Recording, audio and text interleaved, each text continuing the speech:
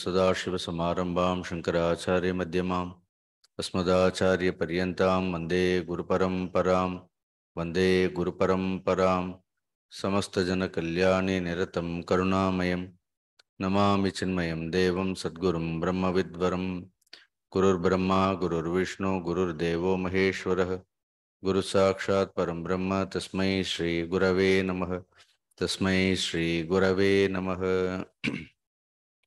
मूकं करोति वाचालं पंगुं लङ्घयते गिरिं यत्कृपातमहं वन्दे परमानन्दमाधवं परमानन्दमाधवम्।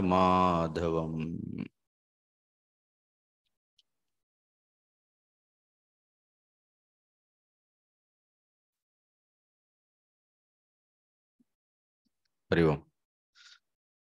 போன வாரம் இந்த கீதையினுடைய இரண்டாவது அத்தியாயம்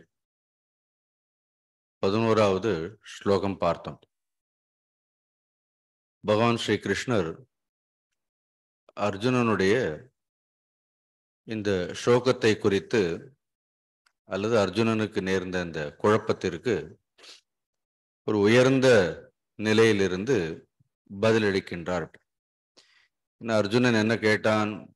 எஸ் ஸ்ரேயஸ்யாத் நிச்சிதம் ப்ரூஹி தன்மே சிஷ்யஸ்தேகம் ஷாதி மாம் துவாம் பிரபன்னம். பகவான், உன்னை நான் சரணடைந்த காரணத்தினால் எது எனக்கு மேலானதோ உயர்ந்ததோ எந்த ஒன்றை நான் அறிந்து கொண்டால் நான் எல்லா துன்பங்களிலிருந்தும் விடுபடுவேனோ அதை நீ உரைக்க வேண்டும் அப்படின்னு சொன்னார். இப்போ பகவான் ஆரம்பிக்கும் பொழுது அசோச்சியான் அன்வசோச்சஸ்துவம் பிரஜாவாதான்ச்ச பாஷசேன்னு சொல்றார். துவம் அன்வசோச்சக அசோச்சியான். துவம் என்றால் அர்ஜுனா நீ, அன்வசோச்சக அன்வசோச்சகன் இடைவிடாது நீ கவலைப்படுகின்றாய். எவரை குறித்து கவலைப்படுகின்றாய் அப்படின்னு அசோச்சியான், எவரை குறித்து கவலைப்பட வேண்டிய அவசியம் இல்லையோ அவரை குறித்து நீ வீணாக அனாவசியமாக கவலை கொள்கின்றாய். பிரஜாவாதான்ச்ச பாஷசே, அதே நேரத்தில் அனைத்தையும் அறிந்தவன் போன்றும் நீ பேசுகின்றாய். ஆனால் பண்டிதர்கள் ஒரு பொழுதும் இருப்பவர்களை பற்றியோ அல்லது இல்லாதவர்களை குறித்தோ அவர்கள் ஒரு பொழுதும் அவர்கள் கவலை கொள்வது கிடையாது. ஆனால் பீஷ்மரை குறித்தோ துரோணரை குறித்தோ கிருபரை குறித்தோ நீ எவரை குறித்தும் வருந்த வேண்டியது அவசியமில்லை அப்படின்னு சொல்றார். ஏன் கவலைப்பட வேண்டிய அவசியம் இல்லை அப்படிங்கிறதுக்கு 3 காரணங்கள் கூட பார்த்தோம். ஒன்று, எல்லோரையும் உடலாக நாம் பார்த்தோம் என்றால் இந்த சரீரங்கள் அனைத்துமே எல்லாருடைய சரீரம், அது யாருடைய சரீரமாக இருந்தாலும் சரி. பகவானே அவதாரம் எடுத்து வந்தாலும் ஒரு சரீரம் எடுத்துக்கொண்டாலும் இந்த உலகத்தில் சரீரத்திற்கு ஒரு தோற்றம் உண்டு. அந்த சரீரத்திற்கு என்ன உண்டு என்றால் ஒரு மறைவுங்கிறது உண்டு. அப்படி அதனால் ஒரு நாள் இல்லாவிட்டால் ஒரு நாள் எல்லா சரீரங்களும் இந்த உலகை விட்டு மறைந்தே தீரும். ஆனால் அழியக்கூடிய இந்த சரீரங்களை குறித்து பண்டிதர்கள் ஒரு பொழுதும் கவலைப்படுவதில்லை என்று சொன்னார். இரண்டாவது, இந்த உடலை தாண்டி பண்டிதர்களுக்கு அழிவற்ற ஆத்ம தத்துவம் ஒன்று இருக்கின்றது என்பதும் தெரியும். அவர்கள் ஏற்கனவே ஆன்ம தத்துவத்தை குறித்து அறிந்ததால் அழிவற்ற ஆன்மாவை குறித்து தெரிந்து கொண்டோம் என்றால் அப்பொழுதும் கவலைப்பட வேண்டிய அவசியம் கிடையாது. ஸோ நீ தேகமாக பார்த்தாலும் எவரை குறித்தும் வருந்த வேண்டியது இல்லை. ஒருவேளை நீ ஆன்ம தத்துவமாக நீ எல்லோரையும் பார்த்தாலும் அப்பொழுதும் நீ வருந்துவதற்கு அவசியமில்லை. இந்த இரண்டிற்கும் இடைப்பட்டு ஜீவனாக பார்த்தாலும் கூட, ஒவ்வொருவரையும் வெவ்வேறு ஜீவாத்மாவாக பார்த்தாலும் கூட அந்தந்த ஜீவன் இந்த உலகத்தில் தத்தம் கர்மங்களை அனுபவிப்பதற்காக ஒரு தேகத்தை எடுத்துக்கொள்கின்றது. எப்பொழுது அந்த ஜீவனுக்கு அந்த தேகத்திற்கு உரிய கர்மமானது முடிந்து விடுகின்றதோ அப்பொழுது அந்த ஜீவனானது அந்த தேகத்தை விட்டு சென்று விடுகின்றது. ஒரு ஜீவன் இந்த உடலை எடுக்கும் பொழுது இத்தனை வருடம் இந்த உடலுக்குன்னு ஒரு நிச்சயம் பண்ணி கொண்டு வருவதில்லை.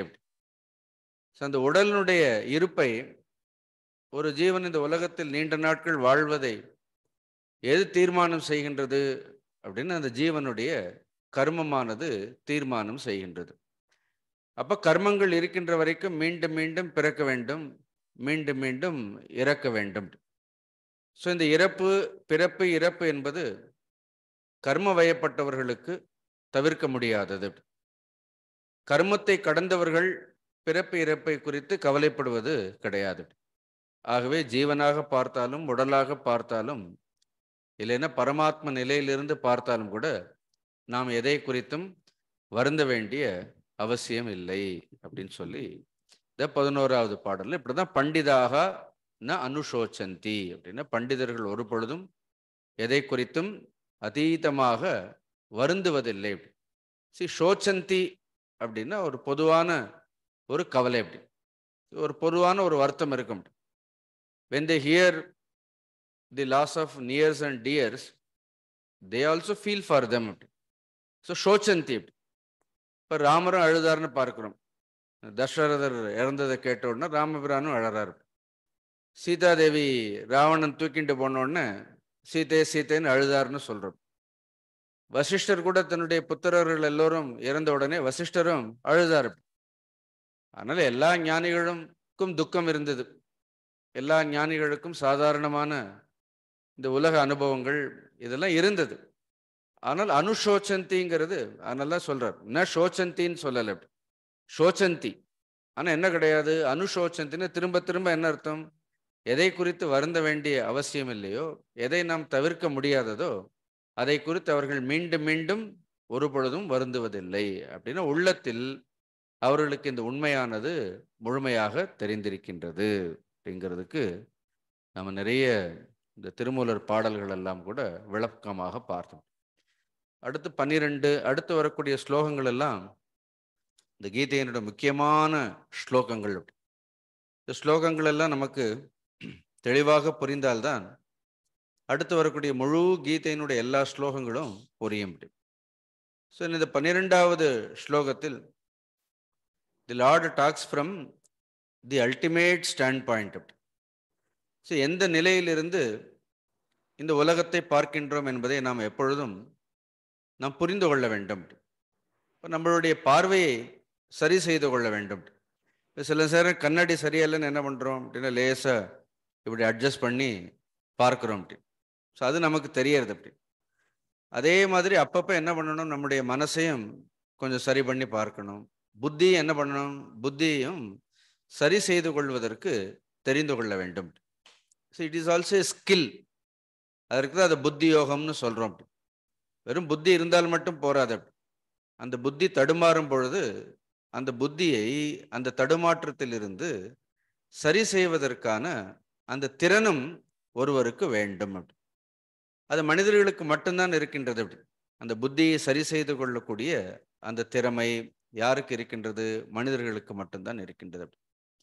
இப்போ இந்த பாடலுக்கு இந்த ஸ்லோகத்தை பார்ப்பதற்கு முன்பாக what is the vision of Arjuna and what is the vision of the Lord அப்படி. So that determines every thing அப்படி. So I have told many times அப்படி. ஸோ அவர் விஷன் டிட்டர்மின்ஸ் எவ்ரி திங் அப்படி. நம்முடைய பார்வைங்கிறது எப்படி இருக்கின்றதோ அதுதான் எல்லாவற்றையும் நிர்ணயிக்கின்றது அப்படி. So if you see the ocean, what is this ocean? It is nothing but only water அப்படி. So Lord sees the whole thing from the standpoint of ocean. So ocean இருந்தால் என்ன இருக்கும், வரும் பெரிய கடல்னு இருந்தால் பல்வேறு அலைகள் தோன்றும். பல்வேறு அலைகளெல்லாம் என்ன ஆகும், they will arise and they will subside. அது தோன்றி மறையும். ஆனால் இந்த அலைகள் தோன்றுவதால் அல்லது அலைகள் மறைவதால் நீர் தோன்றுவதும் கிடையாது, அந்த கடல் நீருக்கு அழிவதும் கிடையாது.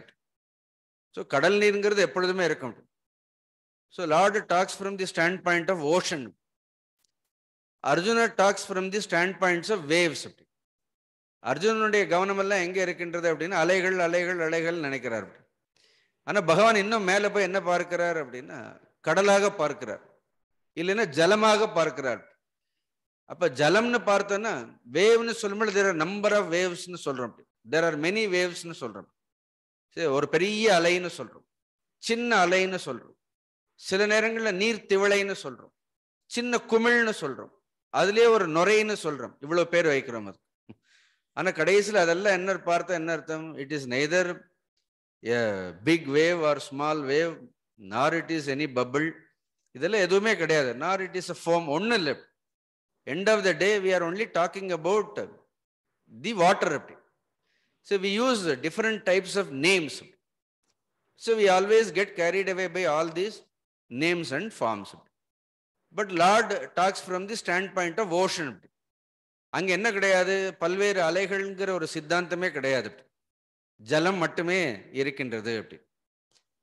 அர்ஜுனன் வந்து பல்வேறு விதமான ஆபரணங்களை குறித்து பேசுகின்றான். Arjuna talks about various ornaments. அப்படி. But Lord tax from the stand point of pure gold. அப்படி. பகவான் வந்து தங்கம் அப்படிங்கக்கூடிய அந்த நிலையில இருந்து என்ன பண்றாரு? He sees everything only as gold. அப்படி. When an ornament is made, or when the ornament is destroyed, nothing happens to the gold. So ஒரு ஆபரணத்தினுடைய நாமம் தோன்றும் பொழுதோ அல்லது ஒரு ஆபரணத்தினுடைய நாமமானது அழியும் பொழுதோ உருக்கும் பொழுதோ இந்த நாமம் தோன்றி மறைகின்றதே தவிர அந்த ஆபரணத்திற்கு என்ன கிடையாது? எந்த ஒரு அழிவும் கிடையாது. அப்படி. So nothing is last. அப்படி. So always gold is gold. அப்படி. It remains only as a gold. இதுதான் தத்துவம். This is the essential nature. எப்பொழுதும் தத்துவத்திற்கு என்ன ஆறுதல்லை? தத்துவத்திற்கு எந்த ஒரு பாதிப்பும் ஏற்படுவது கிடையாது. அப்படி.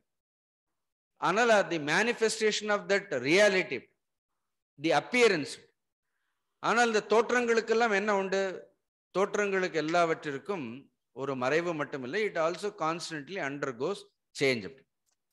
அதனால there are two standpoints.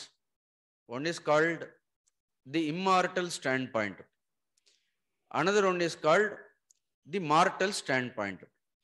So it is all about mortality versus immortality. Lord sees every soul from the standpoint of immortality, from the standpoint of divinity. So that is our essential nature. But the soul assumes the body. அந்த ஆன்மாவிற்கு என்ன இருக்கின்றது? அது பல்வேறு தேகங்களை அது எடுத்துக்கொள்கின்றது. So the bodies are subject to change. The bodies are subject to death. But the soul is essentially, it is divine and deathless. So this is the message. The soul is always divine. The soul is always deathless. உள்ள இருக்கக்கூடிய இந்த ஆன்மாவிற்கு என்ன கிடையாது? அதுக்கு ஒரு பொழுதும் மரணம்ங்கிறது கிடையாது. அது எப்பொழுதும் எந்த ஒரு மாற்றங்களுக்கும் உட்படுவது கிடையாது. அது தெய்வீகத்தன்மை வாய்ந்ததாகவே இருக்கின்றது. எதுவரைக்கும் இந்த ஆன்மாவினுடைய தெய்வீகத்தன்மை, இந்த ஆன்மாவினுடைய அழிவற்ற தன்மை என்பது புலப்படாத வரையும் அறியப்படாத வரையிலும் இந்த குழப்பங்களுக்கு துன்பங்களுக்கெல்லாம் என்ன கிடையாது? எந்த ஒரு தீர்வும் கிடையாது. அதனால அர்ஜுனுடைய நிலைக்கு பகவான் இறங்கி வருவதை காட்டிலும் பகவான் என்ன முடிவு பண்றார் அப்படின்னா, தன்னுடைய நிலைக்கு அர்ஜுனனை உயர்த்த வேண்டும்னு முயற்சி செய்கின்றார். See, this is what any guru does. Instead of coming down to the level of the disciple and behaving with the disciple with their own mentality, அவர்களுடைய குணாதிசயங்களுக்கு ஏற்ற மாதிரி இறங்கி வந்து தன்னை மாற்றிக்கொள்வதை காட்டிலும் ஒரு உண்மையான குரு, சத்குரு என்ன பண்றார் அப்படின்னு பார்த்தா, எந்த ஒரு நிலையில் தான் இருக்கின்றோமோ அந்த நிலையில் அனைவரையும் உயர்த்துவதற்கு முயற்சி செய்கின்றார். He comes down in order to take us up. அவர் இறங்கி வருவதே நம்மை உயர்த்துவதற்காக. அதனால இந்த ஸ்லோகமும் ரொம்ப ஒரு அழகான ஸ்லோகம். இதுல கீதையில் முக்கியமான ஸ்லோகம் இந்த 12வது ஸ்லோகம். நத்வேவாஹம் ஜாத்து நாசம் நத்வம் நேமே ஜனாதிபாஹ நச்சைவ ந பவிஷ்யாமஹ sarve vayamataḥ param. So this is all about mortality and immortality. அப்படியே படிங்க. அடுத்த ஸ்லோகத்தில் measurable versus immeasurable that he will describe. அப்படி ஒவ்வொன்றா எடுத்து பாருங்க. அடுத்த ஸ்லோகம் இல்லை, அடுத்த ஸ்லோகத்திற்கு அடுத்த ஸ்லோகம். ஸோ இதில் சொல்லும் பொழுது சர்வே அப்படின்னு பொதுவாக ஒரு வார்த்தை. சர்வேன்னு என்ன அர்த்தம்? எவ்ரிபடி அப்படி. அதனால யாரை குறித்தும் நீ வருந்த வேண்டிய அவசியம் கிடையாது. எவரை நீ நேசிக்கின்றாயோ அவரை குறித்தும் நீ வருந்த வேண்டிய அவசியம் இல்லை. எவரை நீ வெறுக்கின்றாயோ அவரை குறித்தும் நீ கவலைப்பட வேண்டிய அவசியம் கிடையாது. ஸோ விரும்பி சண்டையிட வேண்டாம் என்று நினைப்பவர்கள் நிறைய பேர் இருக்கிறார்கள். வெறுத்து சண்டையிட வேண்டும், யுத்தம் செய்ய வேண்டும் என்று நினைப்பவர்களும் இருக்கின்றார்கள். அதனால சர்வேன்னு என்ன அர்த்தம்? எவரை குறித்தும் நீ கலங்குவதற்கு அவசியம் கிடையாது. காரணம் என்ன அப்படின்னா, நது ஏவ அகம் ஜாத்து நாசம். இந்த தூ சப்தம்னு ஒன்று இருக்கு. நது தூ இஸ் இன்டிக்ளைனபிள் அப்படி. அது ஒரு அசை சொல். இந்த தூங்குற சப்தத்திற்கு ஆச்சாரியர் பாஷ்யங்கள் எழுதும் பொழுது தேகாதிபியோ வத்திரிக்தம் சோச்சயதி. இந்த தூங்குற சப்தம் இந்த தேகத்திற்கு அப்பாற்பட்டு சூக்ஷ்மமான ஒரு விஷயம் இருக்கின்றது, அதை குறித்து நீ அறிந்து கொள்ள வேண்டும் என்பதற்காக அந்த வார்த்தை பயன்படுத்தப்படுகின்றது. So it calls your attention. The moment it is set two, அந்த தூங்கிறது அசை சொல் தான். By it self it doesn't have any meaning. But when it is used in அ ஸ்லோகா, இந்த தூன்னு வந்துட்டாலே என்ன அர்த்தம்? தூன்னு வந்து விட்டாலே there is a change of subject, change of topic, or it calls for your attention. நம்ம உடனே ஏதோ ஒரு கவனமான ஒரு விஷயம், முக்கியமான ஒரு விஷயம் சொல்ல போகின்றார்கள் அப்படிங்கிறது புரிந்து கொள்ள வேண்டும். இல்லைன்னா சும்மா ஏதோ ஒரு மீட்டருக்காக நது ஏவ அகம்னு அந்த தூ சொல்றதுல. ஸோ தூ மீன்ஸ் இன்டீட். ஸோ கவனிக்க வேண்டியது. அகம் ஜாத்து ந awesome. This is one sentence. அகம் அப்படின்னா பகவான் தன்னையே சொல்றார். நான் ஜாத்து. ஜாது மீன்ஸ் கதாச்சித், ஒரு பொழுதும். ஒரு பொழுதும். ந ஆசம். ந அப்படின்னா இல்லாமல். ஆசம் இருந்ததில்லை. நான் ஒரு பொழுதும் இல்லாமல் இருந்தது இல்லை. அகம் ஜாத்து நாசம். அதோட நிறுத்திருக்கலாமா இல்லையா? இவ்வளவு போறோம். நான் ஒரு பொழுதும் இல்லாமல் இருந்ததில்லை. ஆனா முன்னாடி ஒரு நான் இருக்க, அதுக்கும் பதில் சொல்லணுமா இல்லையா அப்படின்னு. ஸோ அதனால அந்த நான் எடுத்த நான் ஒரு பொழுதும் இல்லாமல் இருந்ததில்லை என்பது இல்லவே இல்லைன்னு அர்த்தம். எவ்ரி வேர்டு ஒரு சின்ன வார்த்தை தான் அப்படி. அப்படின்னு என்ன அர்த்தம்? நான் ஒரு பொழுதும் இல்லைங்கிறது வேற. இன்னொரு அர்த்தம் என்ன அர்த்தம்? நான் ஒரு பொழுதும் இல்லாமல் இருந்ததே இல்லை அப்படின்னு என்ன அர்த்தம்? ஐ எக்ஸிஸ்ட் ஆல்வேஸ்னு அர்த்தம். அகம் ஜாத்து ஆசம்னு அர்த்தம். நான் எல்லா காலங்களிலும், நான் எப்பொழுதும் இருக்கின்றேன். Never ever was the time, never ever was the time I was not there. So நான் ஒரு பொழுதும் இல்லாமல் இருந்ததில்லை என்பது இல்லவே இல்லைன்னு சத்தியம் பண்ணி சொல்றாரு அப்படின்னு. அதுதான் அந்த முதல்ல இருக்கக்கூடிய அந்த நான். அப்படி இல்லைன்னா அது தேவையில்லை. அப்படி அகம் ஜாத்து நாசம்னு சொன்னா போறோம். ஆனா திருப்பி சொல்ல நத்வேவாஹம் ஜாத்து நாசம் அப்படின்னு. நான் ஒரு பொழுதும் இல்லாமல் இருந்ததில்லை என்பதே இல்லை. Correct, exact meaning. இப்படி 10 தடவை சொல்லி பார்த்தா என்ன ஆயிடும் அப்படின்னா, நமக்கு எல்லா கவலைகளும் போயிடும். That means I always exist. அப்படி நான் எப்பொழுதும் இருக்கின்றேன். ஸோ நான் மட்டுமா? பகவான் சொல்றாரு நத்வம். சார் ரெண்டாவது வரி நத்வம். அங்கே ஆசைஹின்னு ஒரு வார்த்தை சேர்த்துக்கணும். அகம்னு சொல்றதால ஆசம். இது இங்கிலீஷ் ஆசம் இல்லை, but the subject is awesome. So it is அகம் ஆசம்.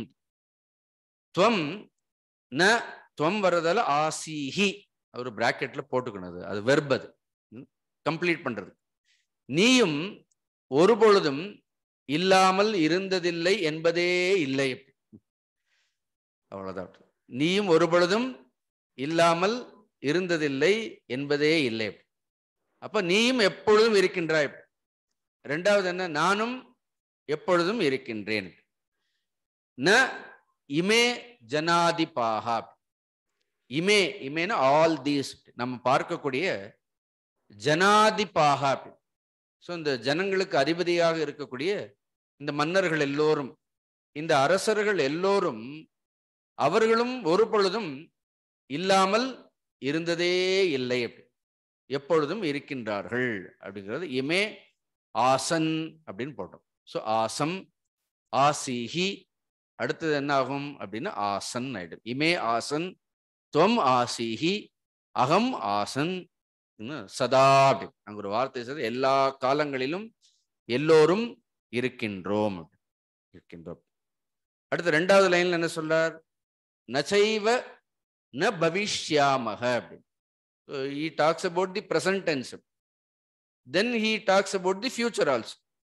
நச்ச ஏவ ந பவிஷ்யாமஹ, நாம் இல்லாமல் இருக்க போவது என்பது இல்லவே இல்லை அப்படி. நாம இல்லாமல் போவதும் இல்லைன்னு சொல்லலாம். அப்படி நாமல் இல்லாமல் போவது என்பதும் ஒரு பொழுதும் இல்லை அப்படி.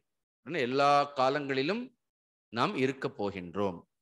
So it goes without saying நாம் இருந்தோங்கிறதே எடுத்துக்கணும். அப்படி நாம் இருந்தோம், நாம் இருக்கின்றோம், இனியும் நாம் தொடர்ந்து இருப்போம்.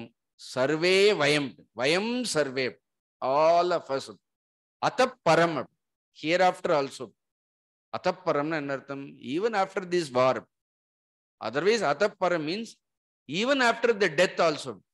Only the body dies. நான் ஏற்கனவே ஆரம்பத்திலே சொல்லிட்டேன், தி சோல் ஒன்லி அஸ்யூம்ஸ் தி பாடி.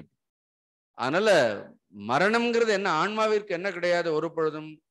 ஆன்மாவிற்கு மரணம்ங்கிறது எப்பொழுதும் இல்லவே இல்லை, இல்லவே இல்லை. அதனால மரணம்ங்கிறது எதற்கு அப்படின்னா தேகத்திற்கு தான்.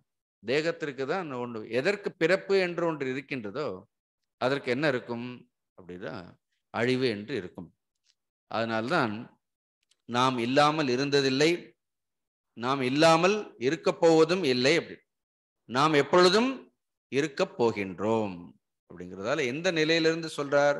இது தேகத்திலிருந்து சொல்ல முடியாது. அப்படி ஏன்னா தேகம்ங்கிறது it is bound by time. அப்படி ஏன்னா ஆத்மாவிற்கு என்ன கிடையாது? இந்த மூன்று காலங்கள், the past, the present and the future. அப்ப ஆன்மாவிற்கு என்ன கிடையாது? கடந்த காலம், நிகழ்காலம், எதிர்காலம்னு இந்த காலங்களே ஆன்மாவிற்கு கிடையாது. அதனால ஆச்சாரியர் எழுதும் பொழுது த்ரிஷு அப்பி காலேஷு நித்யாக ஆத்மரூபேண இதி அர்த்தக அப்படின்னு. மூன்று காலங்களிலும் இந்த ஆன்ம தத்துவம் என்பது எப்பொழுதும் அழியாமலேயே இருக்கின்றது அப்படின்னு சொல்றார். ஸோ இதனால் இந்த பாடல் நமக்கு எதை சொல்கின்றது அப்படின்னு பார்த்தோன்னா இந்த ஆன்ம தத்துவத்தை சொல்கின்றது. இப்ப இதை கேட்கும் பொழுது இப்ப பகவான் சொல்றார், நான், நீ, இவர்கள் சொல்றாரு இல்லையா? உடனே ஒரு சந்தேகம் வரும். அப்படி இப்போ நான், நீ, இவர்கள்னு சொல்லும் பொழுது பல்வேறு விதமான ஆன்மாக்கள் இருக்கின்றது போல இருக்கின்றது அப்படின்னு. ஸோ என்னுடைய ஆன்மாவும் ஒரு பொழுதும் அழிவதில்லை, உன்னுடைய ஆன்மாவும் ஒரு பொழுதும் அழிவதில்லை, இவர்களுடைய ஆன்மாவும் ஒரு பொழுதும் அழிவதில்லைன்னு இந்த லார்ட் சேஸ் ஐ, யூ, தே எல்லாரும் சொல்லும்போது அப்ப பல்வேறு விதமான ஆன்மாக்கள் இருக்கின்றதா அப்படின்னா அப்படியே அர்த்தம் கிடையாது. You should not understand that way also. பகவான் சொல்றது நான், நீ, இவர்கள்னு சொல்லும் பொழுது with respect to the body points out. சரீரத்திலிருந்து என்ன பண்றார்? நான், நீ, இவர்கள்னு சொல்றாரே தவிர ஆத்மாவிலிருந்து பார்க்கும் பொழுது ஆத்மால என்ன பேதம் கிடையாது. ஆத்மால நான், நீ, இவர்கள்ங்கிற அந்த பேதங்கள் கூட என்ன கிடையாது, அந்த பேதங்கள் கூட கிடையாது. தேக பேத அனுவிருத்தியா பகுவச்சனம், ஆல் திஸ் ப்ளூரல், நான், நீ, இவர்கள்ங்கிற இந்த ப்ளூரலே ஆத்மாவில் ப்ளூரல் வர்றது அப்படி இந்த பன்மைங்கிறது இந்த தேகத்தை வைத்துதான் சொல்லுகின்றாரே தவிர உள்ளிருக்கக்கூடிய இந்த ஆன்ம தத்துவத்திற்கு என்ன கிடையாது அப்படின்னா எந்த ஒரு வேறுபாடுகளும் கிடையாது. அது தோன்றுவதில்லை, மறைவதில்லை, அழிவதில்லை எல்லாம் ஒரு பக்கம் இருந்தாலும் கூட ஆத்மாவின் இடத்துல என்ன இல்லை, எந்த ஒரு பேதமும் இல்லை அப்படின்னு சொல்றது கூட அதுதான் உயர்ந்த அத்வைதத்தினுடைய ஒரு உச்ச நிலை அப்படின்னு சொல்லி இதை என்ன பண்றார்? அடுத்த பாடலில் அர்ஜுனனுக்கு இதை விளக்குகின்றார். எவ்வாறு மற்ற எல்லா விஷயம் எதையெல்லாம் தோன்றுகின்றதோ தோன்றி மறையக்கூடியது விஷயங்களை பற்றியும், இந்த தோன்றி மறையக்கூடிய விஷயங்களுக்கு நடுவில் தோன்றாமலும் மறையாமலும் இருக்கக்கூடிய இந்த விஷயத்தை குறித்தும் பகவான் சொல்ல போறார். இந்த ஸ்லோகம் கூட இதே முக்கியமான ஸ்லோகம். இதையும் கூட கொஞ்சம் கவனமாக படிக்க வேண்டும். Normally what is our problem, so what is our experience அப்படின்னா, பொதுவாக ஒரு விஷயம் மாற்றம் என்றாலே அது நமக்கு துன்பத்தை கொடுக்கக்கூடியது அல்லது துயரத்தை கொடுக்கக்கூடியதுன்னு நினைக்கின்றோம். So generally we think that change causes pain. You understood? ஒரு மாற்றம், ஏதாவது ஒரு திடீர்னு ஒரு மாற்றம் நிகழ்ந்தால், எதிர்பாராத விதமாக ஒரு மாற்றம்னு ஒன்று நிகழ்ந்தால், அந்த மாற்றத்தை நாம் எப்பொழுதும் எதிர்கொள்வதற்கு நாம் தயாராக இல்லை. ஸோ மாற்றம்னாலே உடனே என்ன நினைக்கிறோம்? மாற்றம்னாலே பயப்படுறோம். So we think that it causes pain. You understood? Sometime in another way, ஏதாவது ஒன்று புதிதாக பிறந்தால், பிறந்திருக்கிறதுன்னு சொன்ன உடனே என்ன, பிறந்திருக்கிறதுன்னு சொன்ன உடனே சந்தோஷப்படுகின்றோம். So birth gives a kind of a happiness. Death gives a kind of a sorrow. டெத்னு கேட்ட உடனே என்ன ஆகுது அப்படின்னா ஒரு பயம் வருது, ஒரு வருத்தம் வருகின்றது. அப்ப பிறப்பு சந்தோஷத்தை கொடுக்கின்றது, இறப்பு கவலையை கொடுக்கின்றது, மாற்றங்கள் துன்பத்தை கொடுக்கின்றது. அப்படி இந்த இறப்பு மாற்றங்கள் இவை எல்லாமே சந்தோஷம், துன்பம், கவலைன்னு இந்த அனுபவங்களை எல்லாம் நமக்கு மாறி மாறி கொடுக்கின்றதா? அதனால சில நேரம் ரொம்ப சந்தோஷமா இருக்கிறோம், சில நேரம் ஒரே கவலையாக இருக்கிறோம், சில நேரம் துன்பத்தை அனுபவிக்கின்றோம். Lord gives a beautiful example. இந்த விஷயம் தெரிந்தால்தான் இந்த ஸ்லோகங்கள் எல்லாம் நமக்கு புரியும். ஆனால் இந்த மாற்றங்கள் நம்முடைய வாழ்க்கையில் நிகழ்ந்து கொண்டே இருக்கின்றது. But we are not conscious about it. பிறப்பும் நிகழ்கின்றது, இறப்பும் நிகழ்கின்றது, மாற்றங்களும் நிகழ்கின்றது. இந்த மூன்று நிகழ்வையும் நாம் அனுபவித்துக் கொண்டே இருக்கின்றோம். ஆனால் பிறப்பில் நாம் சந்தோஷப்படுவதும் இல்லை, மாற்றத்தில் நாம் துன்பப்படுவதும் இல்லை, அழிவில் நாம் துக்கப்படுவதும் இல்லை. ஆக்சுவலி இதுதான் நடக்கிறது. ஒன்று பிறக்கும் பொழுது நாம் சந்தோஷப்படவும் இல்லை, ஒன்று மாறும் பொழுது நாம் துன்பப்படவும் இல்லை, ஒன்று அழிவதால் நாம் வருந்தவும் இல்லை, உண்மையில வருந்துறது இல்லை. அப்படி ஒரு நிலையை நாம் எல்லோரும் அனுபவித்துக் கொண்டே இருக்கின்றோம். But we have never noticed it. See, all these things go unnoticed. அப்ப there is a state in which birth, change, death do not influence us. We don't even notice it. When we don't notice it, எப்பொழுது சந்தோஷமோ அல்லது துன்பமோ அல்லது வருத்தமோ எப்பொழுது நமக்கு இல்லை அப்படின்னு பார்த்தோன்னா, when we see something which is very permanent, நிலையான ஒன்றை நாம் பார்த்து கொண்டே இருக்கின்ற வரைக்கும் நமக்கு என்ன ஏற்படுவதில்லை அப்படின்னா இந்த மூன்றும் ஏற்படுவது கிடையாது. பிறப்பினால் வரக்கூடிய சந்தோஷமும், மாற்றத்தினால் வரக்கூடிய துன்பமும், அழிவினால் வரக்கூடிய கவலையும் நிலையான ஒன்று இருக்கின்ற வரைக்கும் நமக்கு தெரிவதே இல்லை. அதை நாம் கவனிப்பதே இல்லை. எந்த ஒன்றை நாம் நிலையானது என்று கருதுகின்றோமோ அது அழியும் பொழுது நமக்கு அப்பொழுதுதான் நம்முடைய கவனத்திற்கு துன்பம் என்பது வருகின்றது. இது கொஞ்சம் ஆழமாக இந்த ஸ்லோகத்தை பார்ப்போம். It is quite interesting shloka. இது பாருங்க, இது 13வது ஸ்லோகம் பாருங்க. தேஹினோஸ்மின் யதா தேஹே கௌமாரம் யவ்வனம் ஜரா ததா தேகாந்தர பிராப்திஹி தீரஸ்தத்ர ந முஹ்யதி. It's a beautiful ஸ்லோகம். தீரக தத்ர ந முஹ்யதி. See, this is a powerful statement. இப்ப கீதை என்ன சொல்றதுன்னு யாராவது கேட்டா நீங்க என்ன கீதையில படிச்சாங்கன்னு சொன்னா இந்த ஒரு வார்த்தையை மனப்பாடம் பண்ணிக்கணும். தீரக தத்ர ந முஹ்யதி. இது ஒண்ணு தெரிஞ்சா போறோம். What is the message of Bhagavad Gita அப்படின்னா தீரக தத்ர ந முஹ்யதி. தத்ர மீன்ஸ் வாட்? தத்ர மீன்ஸ் இன் தட் கேஸ், இந்த விஷயங்களில், இந்தந்த விஷயங்களில், இல்ல எல்லா விஷயங்களிலும். தத்ர இன் ஆல் தீஸ் மேட்டர்ஸ், இந்த விஷயங்களில் தீரன், தீரன்கிற வார்த்தை தமிழ்ல அதுதானே, அப்படி தீரன் அப்படி. ஸோ வீரன்னு சொல்றோம், சூரன்னு சொல்றோம். இந்த வீர சூரல தேர் all with respect to some kind of the body and position, உடலை வைத்து நம்மளுடைய நிலை வைத்து. தீரங்கிறது என்ன அர்த்தம்? தீர means totally it is with respect to the inner climate, inner knowledge. தீரக, தீரம்ங்கிற வார்த்தையே ரொம்ப அழகான வார்த்தை. தியம் ராத்தி இதி தீரகன்னு சொல்வார்கள். தியம்னா புத்தின்னு அர்த்தம். யார் ஒருவன் எப்பொழுதும் புத்தியிலேயே திளைக்கின்றானோ, ஞானத்திலேயே திளைக்கின்றானோ அவனுக்கு தீரன்னு பெயர். அதனால சமஸ்கிருதத்துல ஞானிகளுக்கு தீரன்னு பெயர். தீரன் சாதாரணமானவர்கள் கிடையாது, ஞானிகளுக்கு தீரன். தத்ர, தத்ரன இந்த விஷயங்களில், ந முஹ்யதி, ந முஹ்யதினா கவலை கொள்வது கிடையாது. எந்த விஷயங்களில் பாருங்க, இப்போ இந்த உதாரணங்களை எல்லாம் பாருங்க. யதா, யதான்னு ஒரு வார்த்தை இருக்கு அந்த ஸ்லோகத்துல. யதா அப்படி எவ்வாறு, அஸ்மின், அஸ்மின்னா இந்த, தேகே இந்த தேகத்தில், எவ்வாறு இந்த தேகத்தில். இப்போ ஒருத்தருக்கு சந்தேகம் இல்லை, எல்லாருக்கும் தேகம் இருக்கா? Are you conscious about it?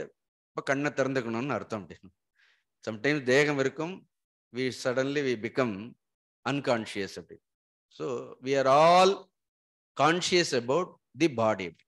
Then the question comes up, who is conscious about this body? Does the body is conscious of itself? உடலே உடலை உணர்கின்றதா, அல்லது இந்த உடல் இருக்கின்றதுன்னு உணரக்கூடியவர் யார்? So there must be some conscious entity which knows the existence of this body. இந்த சரீரம் இருக்கின்றது என்பது என்ன இருக்கிறது? ஏதோ ஒரு அறிவு அறிந்திருக்கின்றதா இல்லையா? அப்படி அந்த அறிவானது நிச்சயம் இந்த சரீரத்திற்கு அப்பாற்பட்டதாக இருக்க வேண்டும். Something which is totally different from the body sees this body, knows this body and understands the existence of this physical body. It's a totally different entity. உடலை கேட்டாலே உடலுக்கு என்ன தெரியாது? உடலிற்கு அதனுடைய இருப்புங்கிறது உடலிற்கு தெரியாது. இந்த உடலில் இருந்து வேறான ஒரு வஸ்து இருக்கின்றது. அதே தான் சொல்லார், தேகினக அப்படின்னு அழகாக இன்னொரு வார்த்தை. அப்ப ரெண்டு வார்த்தை, ஒன்று தேக, இன்னொன்னு என்ன அர்த்தம்? தேகி. தேகன்னா உடல், தேகின்னு என்ன அர்த்தம்? இந்த உடலை எடுத்தவன் அர்த்தம். See, the one who assumed this body, சொல்றோம் இல்லையா, assumed this role சொல்றோம் இல்லையா, just like இந்த வேஷத்தை ஏற்றுக்கொண்டது போன்று இந்த embodied சொல்வார்கள். ஒருவர் ஒன்று உடல், இன்னொன்று இந்த உடலை எடுத்துக்கொண்டோர். தமிழ்ல சொல்லணும்னா தேகினக அப்படின்னு அந்த உடலை எடுத்த ஆன்மான்னு சொல்றோம். தேகின்னு என்ன அர்த்தம்? இந்த உடலிற்குள் என்ன இருக்கின்றது?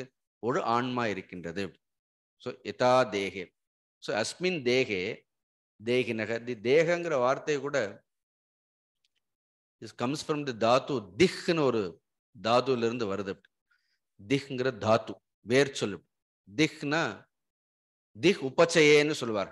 உபச்சயம்னா என்ன அர்த்தம்? உபச்சயம்னா அழியக்கூடியதுன்னு அர்த்தம். அதனால தேகனால என்ன அர்த்தம்?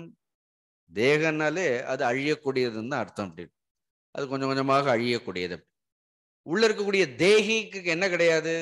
தேகி ஒரு பொழுதும் அழிவது கிடையாது. அப்படி அது ஒரு நல்ல உதாரணத்தோடு சொல்றார் பார். அஸ்மின் தேகே யதா தேகினக, இந்த தேகத்தில் இருக்கக்கூடிய தேகியானவன், ஜீவனானவன் தேகே. கௌமாரம், யவ்வனம், ஜரா, மூன்று நிலைகள். கௌமாரம், கௌமாரம்னு என்ன அர்த்தம்? குமார அவஸ்தா. அப்படி குமார அவஸ்தா அப்படின்னு சொன்னோன்னா பாய்ஹுட் தான் அப்படின்னு சொல்ல முடியும். பாலாவஸ்தான்னு சொல்றோம், ஆர் பாய்ஹுட். ஸோ குமார அவஸ்தா. ஸோ இந்த ஜீவன் இந்த தேகத்தில் எந்த அவஸ்தையை எடுக்கிறான், எந்த நிலையை எடுக்கின்றான் அப்படின்னு பார்த்தா குமார அவஸ்தா. ஸோ சடன்லி என்ன ஆகுது?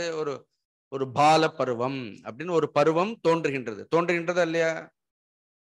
பால பருவம்னு எல்லாருக்கும் பிறந்தது இருக்கட்டும், பிறந்த கொஞ்ச நாள் கழிச்சு என்ன ஆகுது?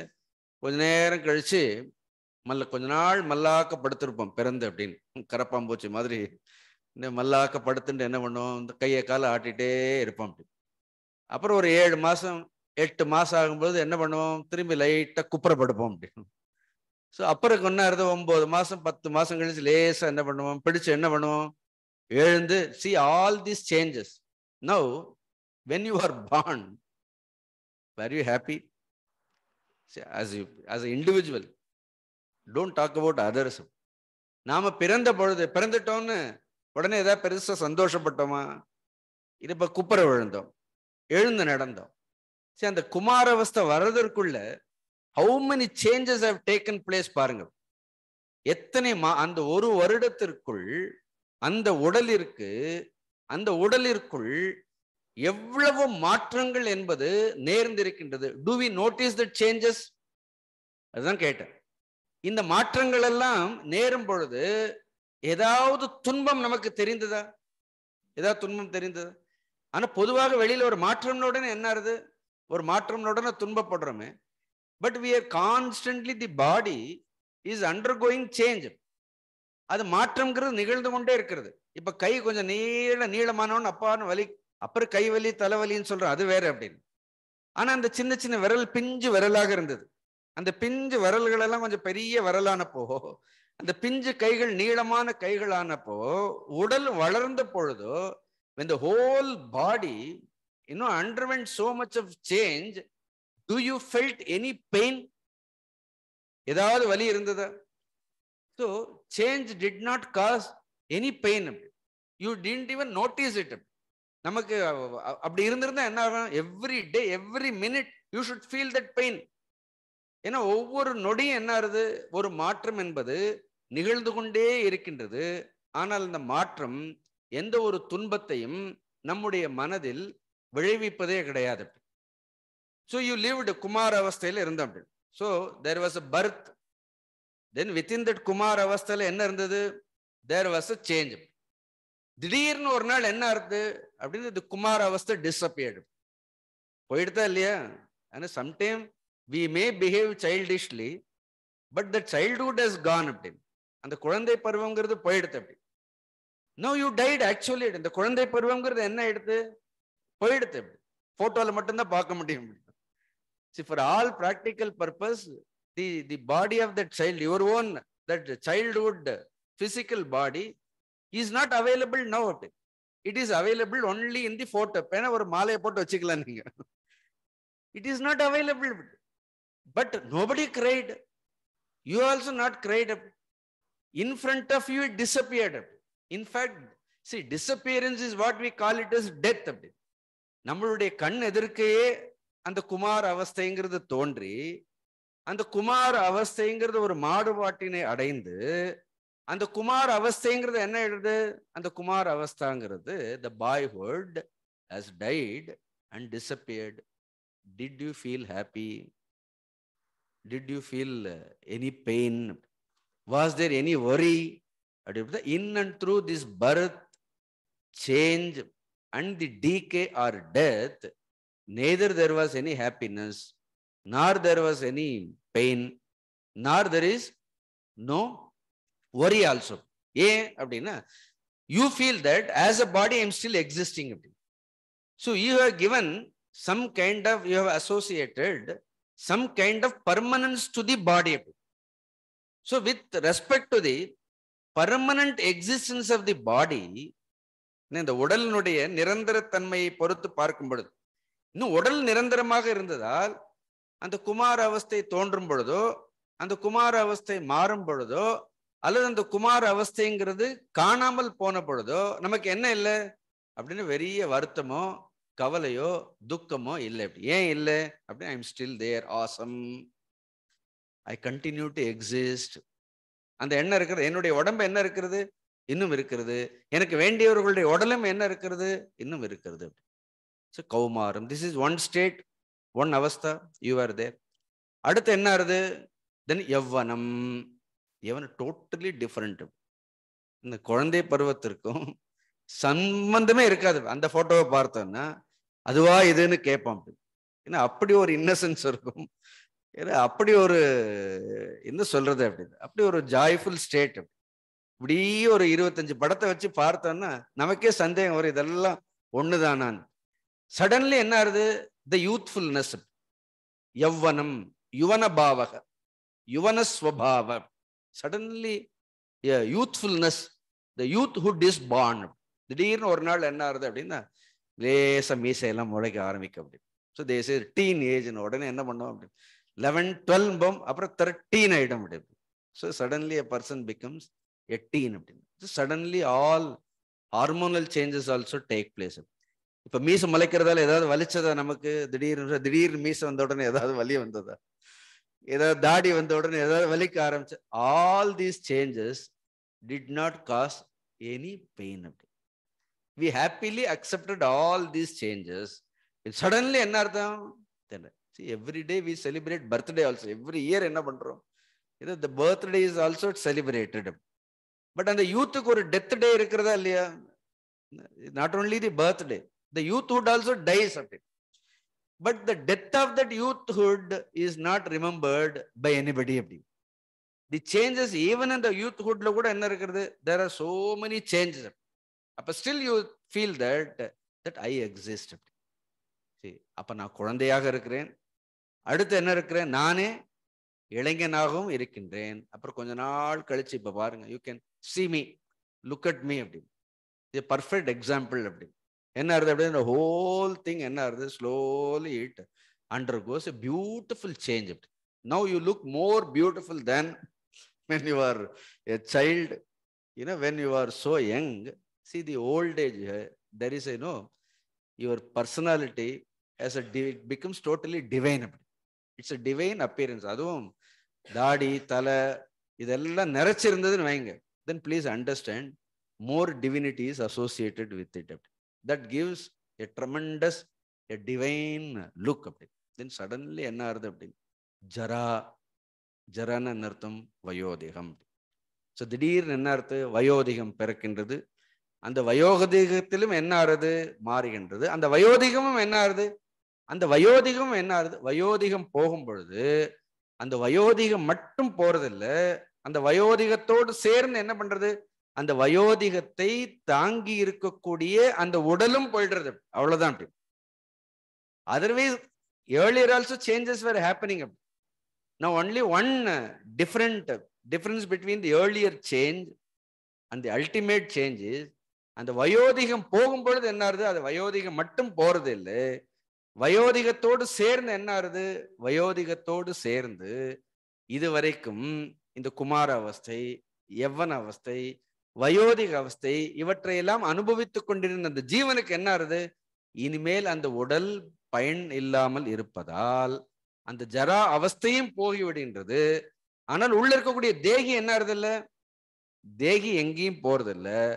ததா அடுத்து பாருங்க, தேர் ஆஃப்டர் தேகாந்தர பிராப்திகி, தேக ஆந்தர என்ன, இந்த தேகம் போன பிறகு அந்தர பிராப்திகி திருப்பி என்ன ஆறுது? வேறொரு உடலை அது எடுக்கின்றது. அவ்வளவுதான். இட் டேக்ஸ் அனதர் பாடி. திருப்பி என்ன ஆறுது? குமார அவஸ்தை, யவ்வன அவஸ்தை, இப்படியே என்ன ஆறுது? இப்படியே பல்வேறு சரீரங்களை எது வரைக்கும் எடுக்கின்றது? அதற்கு கர்மம் இருக்கின்ற வரைக்கும், தான் யாருங்கிறது தெரிந்து கொள்கின்ற வரைக்கும் என்ன ஆறுது? ஒரே ஒரு ஜீவன் வெவ்வேறு அவஸ்தைகளை எடுத்துக்கொண்டே இருக்கின்றது. You got it? இந்த ஸ்லோகம் புரியுறதா? அப்படி இந்த தேகத்திலே நாம் என்ன பண்றோம்? ஒன்றுக்கு ஒன்று விரோதமான பல்வேறு தோற்றங்களை பார்க்கின்றோம். பாலாவஸ்தை மாதிரி யவன அவஸ்தை இல்லை, யவன அவஸ்தை மாதிரி ஜரா அவஸ்தை இல்லை. பட் எல்லா அவஸ்தைகளிலும் இருக்கக்கூடியது யார்? இப்ப ஒரு குமார அவஸ்தை முடிஞ்சோன்னு, is there any new individual is born? The same individual is there, because I remember my childhood, I remember my youthhood, I remember my old age. So the rememberer is same. The one who remembers all these three states, he has not changed. இந்த மூன்று நிலைகளையும் நினைவில் வைத்துக் கொள்பவன் மாறவே இல்லை. அப்படி ஒரே ஒருத்தர் தானே.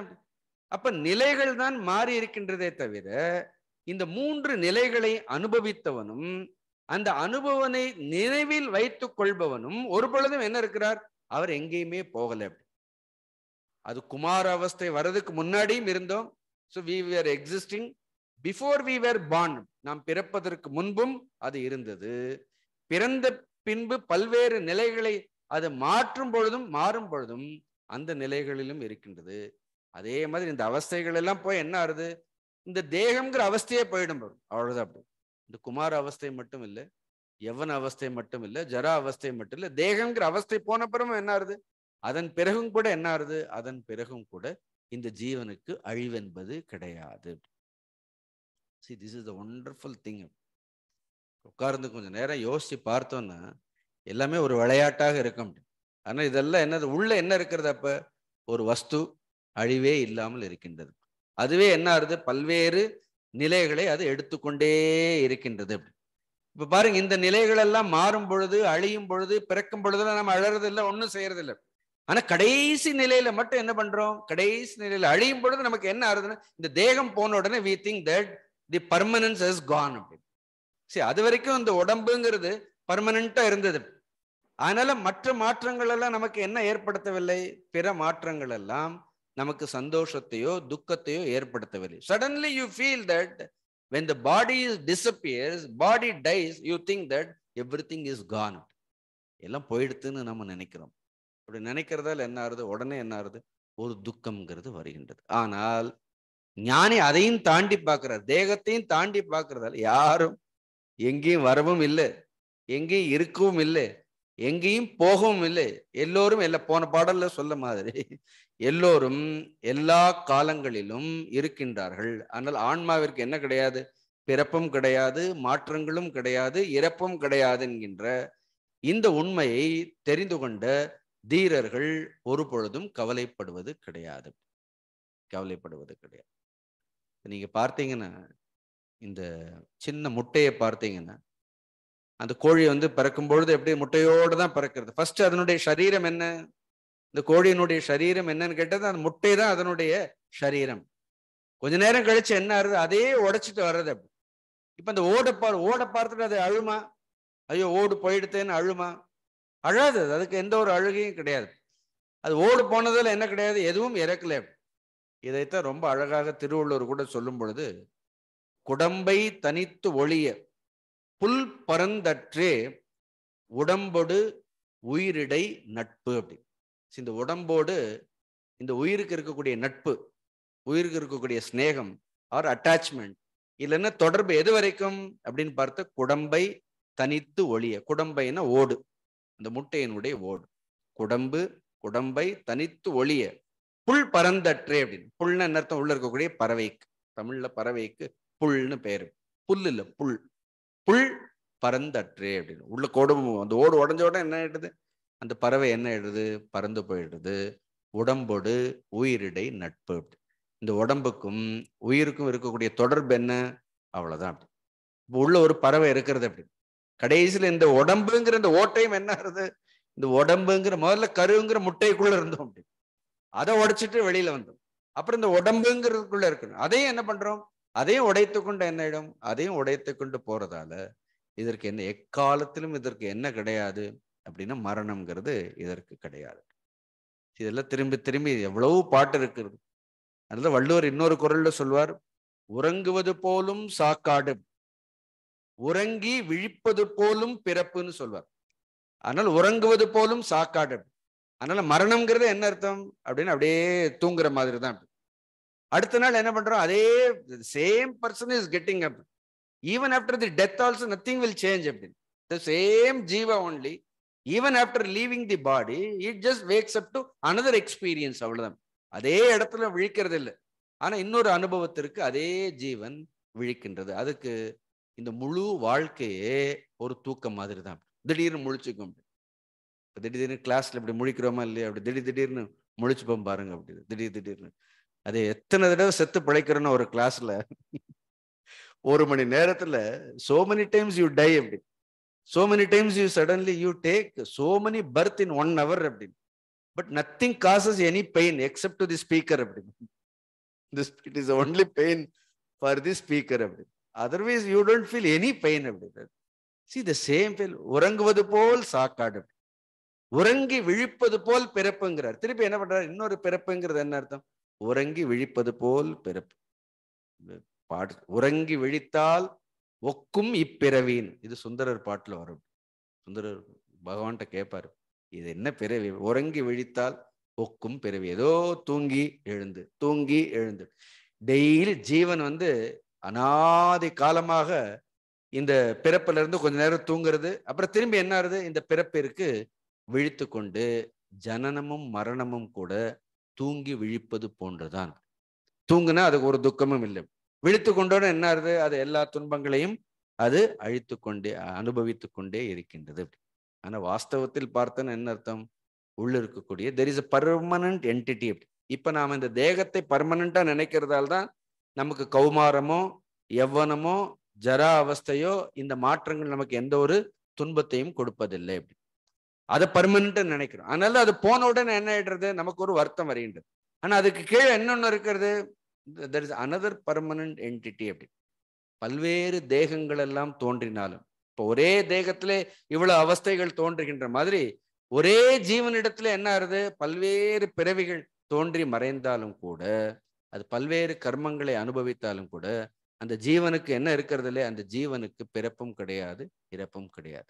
எப்பொழுது தனக்கு பிறப்பும் கிடையாது, இறப்பும் கிடையாதுங்கிற தன்னுடைய இந்த ஸ்வபாவத்தை அந்த ஜீவன் தெரிந்து கொள்கின்றதோ, அப்பொழுது அது பிறப்பதும் இல்லை, இறப்பதும் இல்லை, அதற்கு உறக்கமும் கிடையாது, சாக்காடும் கிடையாது. அதை தெரிந்து கொள்ளாத வரையிலும் தனக்கு பிறப்பில்லை இறப்பில்லைங்கிற இந்த சத்தியத்தை ஜீவன் தெரிந்து கொள்ளாத வரைக்கும் என்ன பண்ணணும்? தெரிந்து கொள்ளாத வரைக்கும் அது பிறந்து கொண்டேதான் இருக்க வேண்டும், இறந்து கொண்டேதான் இருக்க வேண்டும். இந்த துன்பத்திலிருந்து என்ன கிடையாது? எந்த ஒரு விடுதலையும் கிடையாது. How wonderful this sloka.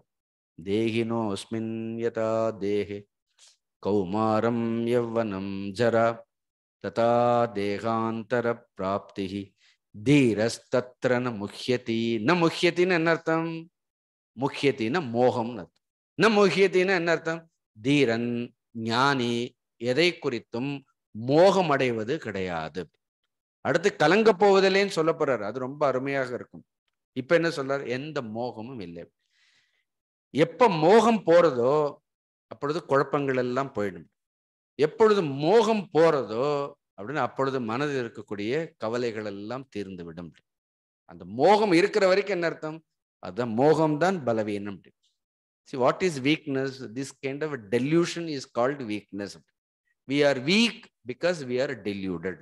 See, sometimes we think we are hopeless.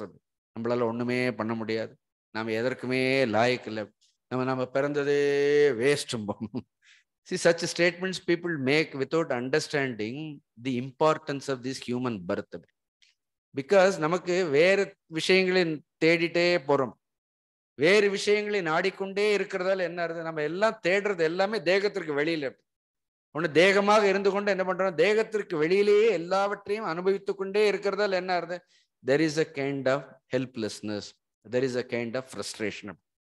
When we start looking within, ஒரு முறை இந்த தேகம் கடந்து பார்க்க ஆரம்பிச்சுட்டோன்னு என்ன ஆயிடும்? அப்புறம் எல்லா மோகமும் போயிடும். அப்ப எல்லா குழப்பங்களுக்கும் தீர்வு எங்க இருக்கிறது? தீர்வு வெளியில கிடையாது. எல்லா பிரச்சனைகளுக்கும் எல்லா குழப்பங்களுக்கும் முழுமையான தீர்வு என்பது எங்கே இருக்கின்றது அப்படின்னா உள்ளேதான் இருக்கின்றது அப்படின்னு சொல்லி தீரஸ்தத்ரண முஹ்யதி அப்படின்னு சொன்ன உடனே Arjuna also understood. But Arjuna puts forth a doubt. இங்க அர்ஜுனன் கேட்கிறது அர்ஜுன உவாச்சன்னு இல்லை, பட் அர்ஜுனனுக்கு என்ன சந்தேகம் எழுந்திருக்கலாம் என்பதை மனதில் வைத்து கொண்டு, குருன்னு அப்படி இருக்கணும். ஒரு சிஷ்ய சந்தேகம் கேட்கணும்னு அவசியம் கிடையாது. இது சொன்ன அந்த சிஷ்யனுக்கு என்னென்ன சந்தேகங்கள் எல்லாம் எழும் என்பதை மனதில் வைத்து கொண்டு அந்த சந்தேகங்களை என்ன பண்ணணும்? நிவர்த்தி பண்ணணும். இப்போ அடுத்த ஸ்லோகத்திற்கு ஆச்சாரியரே ஒரு நல்ல இன்ட்ரோடக்ஷன் கொடுத்திருப்பார். நித்திய ஆத்மா இதி விஜானதக ஆத்ம விநாச நிமித்தோ மோகோன்னு சம்பவத்தி. அப்படி பகவான் அர்ஜுனன் கேட்க மாதிரி வச்சுப்போம். பகவான் நீ சொல்றதெல்லாம் சரி. நித்திய ஆத்மா இதி விஜானதக, the one who knows the self is eternal. யார் ஒருவன் இந்த ஆத்மாவிற்கு பிறப்பு கிடையாது இறப்பு கிடையாது, இந்த ஆத்மாவானது நித்தியமானது என்று உணர்ந்து கொண்டு விட்டானோ அவனுக்கு ஆத்ம விநாச நிமித்தக, இங்க ஆத்மன உடம்பு, இந்த உடலினுடைய நாசத்தின் காரணமாக ஆத்ம விநாச நிமித்தக, தானே அழிந்தாலும், தன்னுடைய இந்த உடல் அழிந்தாலும் அல்லது தன்னை சார்ந்தவர்களுடைய உடல் அழிந்தாலும் கூட மோகோ ந சம்பவதி, கவலை இல்லாமல் இருக்காது. ஆனா என்ன இருக்காது? மோகம் இருக்காது. அப்படி மோகம் இருக்கு. மோகோன்னு சம்பவதி. He is not deluded. He is not deluded.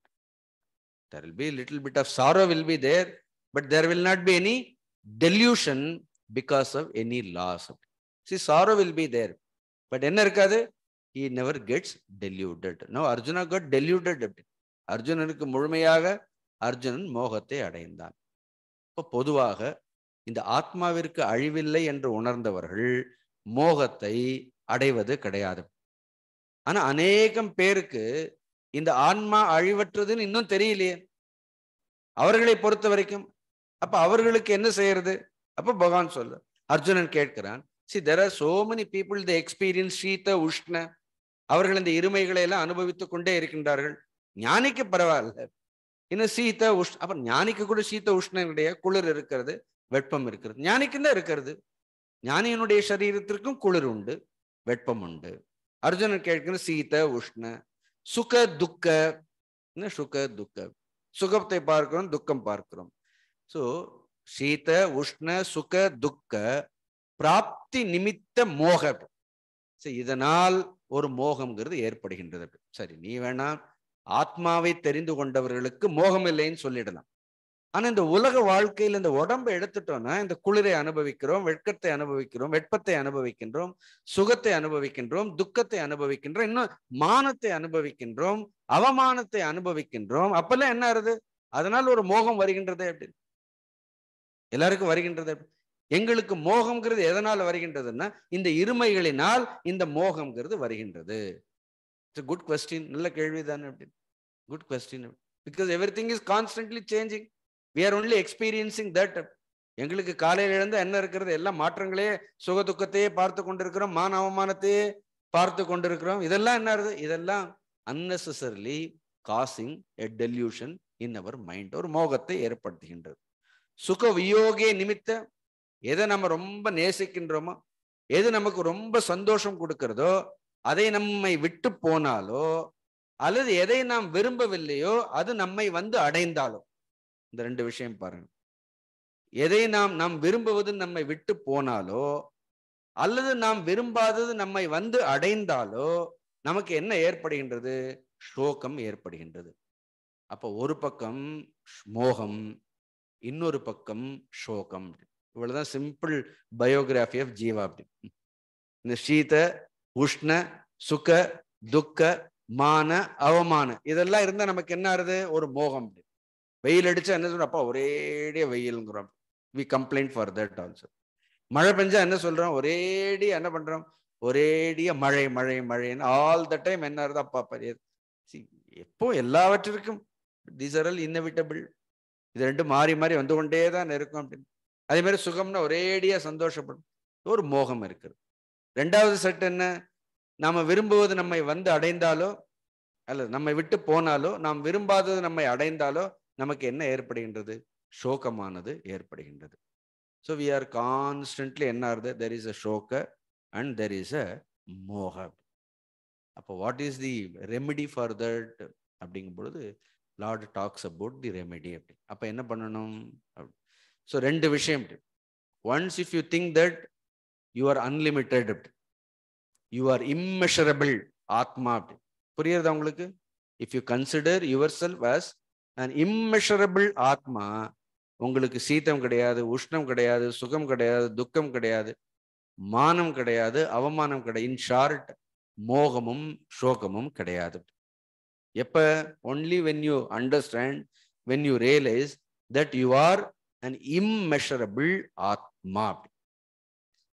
But when you think that, when you measure yourself only with the body, so adan sonna it is measurable versus immeasurable nu sonnam. So if you consider as yourself as a measurable body, na 5 அடி இருக்கிறேன், 6 அடி இருக்கக்கூடிய சரீரம் தான் நான். If you measure yourself as the body, என்ன ஆகும் அப்படின்னா it is inevitable. அப்படி அதனால சிம்பிளா பகவான் சொல்றார், if you consider yourself as the measurable body, you have to practice only titiksha. If you think you are limited, then practice titiksha. If you think that you are unlimited, you enjoy your swarupa. நீங்க charge பண்ணது, if it is a limited data, கவனமா தான் என்ன பண்ணணும், ரொம்ப பொறுமையா தான் என்ன பண்ணணும். If you have a limited data, ரொம்ப கவனமா யூஸ் பண்ணணும் அப்படின்னு, ரொம்ப பொறுமையோடு யூஸ் பண்ணணும். But somebody charges you with unlimited dataவா இருந்தா என்ன ஆகும்? If it is an unlimited data, enjoy it. So the real enjoyment, the real sukha comes only when you think you are unlimited. See, when there is an unlimited thing, why you choose for a limited thing? Why do you go for a limited thing? அப்ப நாம நம்மை ஒரு வரம்பிற்குள் உட்பட்டவர்கள் நீ உன்னை நினைத்தால், நீ செய்ய வேண்டியது அதுல இருக்கிற வரைக்கும் பொறுமையை கடைபிடிக்க வேண்டும். திதிக்ஷா தான், வேற வழியே இல்லைன்னு சொல்றார்.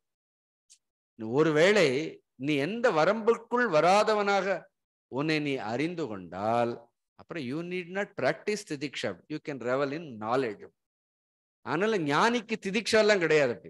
ஞானிக்கு திதிக்ஷா, பொறுமை, வைராக்கியம் இதெல்லாம் கிடையாது. ஞானி ரெவல்ஸ் இன் இஸ் ஓன் ஸ்வரூபம். அப்ப அது தெரியாத வரைக்கும் என்ன பண்ணணும்? அதை தெரியாத வரைக்கும் நீ எதை பின்பற்ற வேண்டும்? இந்த திதிக்ஷாவை பின்பற்ற வேண்டும். Please understand, all that we see in this world, all this material or all these physical sciences, they are all subject to measurement. Everything is subject to measurement. Do you agree or not? All these physical or all these material sciences, whatever you see, everything is subject to measurement. But when you go beyond all these physical dimensions, all these measurements, இந்த அளவுகளை எல்லாம் தாண்டி, இந்த எல்லைகளை எல்லாம் தாண்டி, இந்த physical dimension எல்லாம் தாண்டி என்ன பண்ணணும் அப்படின்னா, there is ultimate nature. When human being transcends all these measurements, all these physical, limitations, there is an immeasurable truth.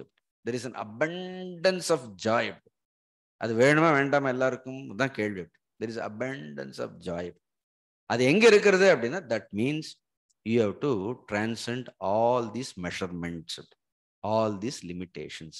அதனால தான் அடுத்த ஸ்லோகத்தை ஆரம்பிக்கும் பொழுதே மாத்ராங்கிற வார்த்தையோட ஆரம்பிக்கிறார் பாரு. See, மாத்ரு தான், அம்மா மாதிரி தான் அது.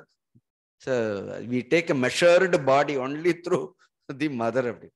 The word matra is a beautiful word. மா அப்படின்னாலே மெஷர்மெண்ட்னு அர்த்தம். சமஸ்கிருதத்துல மானாலே என்ன அர்த்தம்? மானாலே இட் இஸ் ஓன்லி மெஷர்மெண்ட். மானாலே ஒரு அளவுன்னு அர்த்தம். ஸோ மாத்ரானால என்ன அர்த்தம்? மாத்ரானாலே அளவு தான். See, everything is measured. See, when you enjoy also, your enjoyment is also measured. So நீங்க அதை அளவு எந்த அளவுக்கு இருக்கிறதோ அதை தான் என்ன பண்ணணும்? அதை கூட உங்களுடைய சுகத்தை கூட நீங்கள் ஒரு அளவிற்கு தான் என்ன பண்ண முடியும்? அனுபவிக்க முடியும்.